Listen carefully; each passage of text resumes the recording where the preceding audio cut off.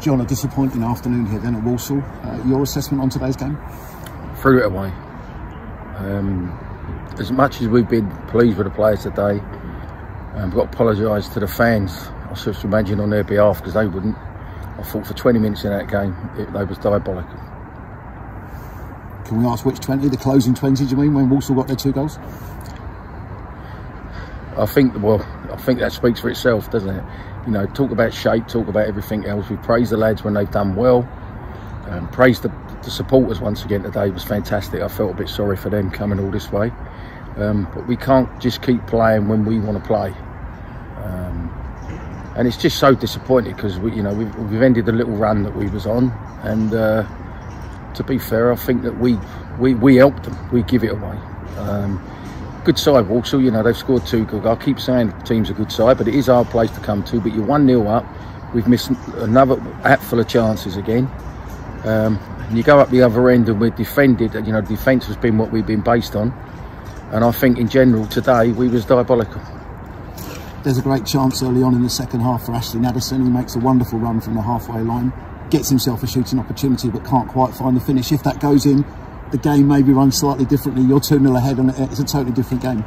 Yeah, that's easy to say though. If they don't score 2 goals, we'll win 1-0. So no, I don't accept that at all. You know, we still got to defend right. We got into bad habits, and you can see why certain players in this football club have seen certain managers off, and it's not acceptable. What can be learnt from a defeat like this, John? That we ain't good enough, and it's going to take a hell of a lot of hard work, and it's going to take a hell of a lot of refreshing of the squad, I would say. And in general, listen, it's not me because I've got the hump tonight throwing the baby out of the water, so to speak. I think when you look at it, we've got the nucleus of a good squad, but we need people consistently doing the right things. And if they're not consistently doing the right things, as I've been saying since we've been here, you don't look at the table. You look at the table at the end of the year and you be where you deserve to be. And today, I don't think we deserved anything. When you talk about refreshing the squad, John, are you talking about the transfer window that's now upon us, or are you looking further ahead? Well, looking further ahead, because obviously me and Lee have got to agree what we're doing. Hopefully we will be in next year, but I need to know, you know, it's getting to that time now, because we've had there 2 months. The owners and everyone have been fantastic, but it's frustrating that you know, you're looking and you're trying to bring people in. We've got to get our own future sorted out before we worry about players. And if we look ahead to the next game, John, and try and put this one behind us, Grimsby come to the People's Pension Stadium next Saturday. Ian Holloway's come in and taken charge there, and they're on a little bit of a resurgence. But like I just said to Jamie Sendles-White, it must start to be a place now that teams must fear coming to. If I watched us today, I'd be loving to come and play us next week. So I don't believe in all that. You're only as good as your last game.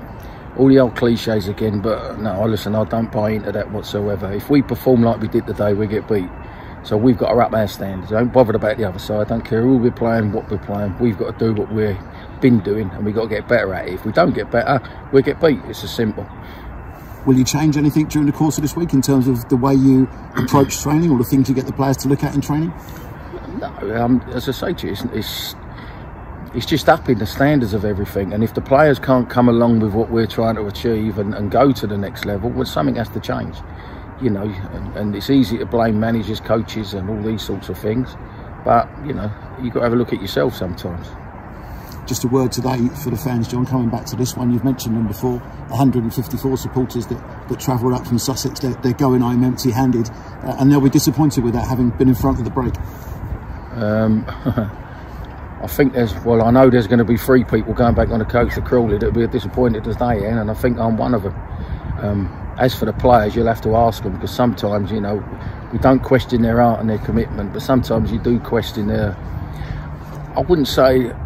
It's a difficult one to put your finger on, because the boys have been doing well for us. But I think a few of them have got to start looking at, they don't do well for themselves, they do well for Crawley Town Football Club, who are paying their wages. And as soon as they get that and do that consistently and continually, well, I can't say no more than what I'm saying without swearing. Thank you, John. Thanks for your time. Thank you.